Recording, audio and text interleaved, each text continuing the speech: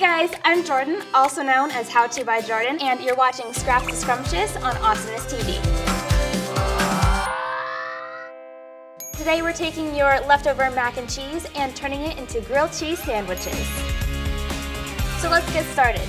All you're gonna need is cheddar cheese, 2 tablespoons of butter, sandwich bread, and leftover mac and cheese. Okay, let's get right into it. So you're gonna start by taking your butter and cut a tablespoon to put on each slice of bread.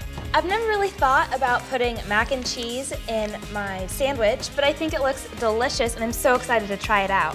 What I love about this is that this is stuff that we all have at home. This is your leftover mac and cheese, and you already have butter, and you probably already have cheese and bread at home as well. So it makes it super easy.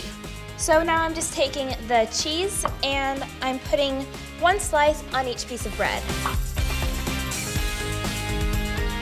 This already looks delicious. So now just take your spoon and put on some mac and cheese on 2 of the pieces of bread. So now I'm just heating up my pan on medium heat, and I'm going to spray it with some Pam.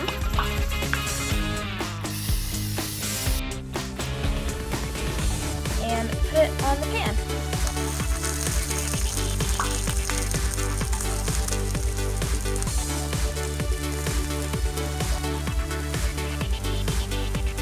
It already smells so good.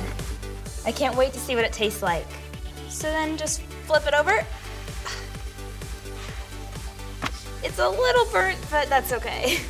Then just wait for the other side to cook.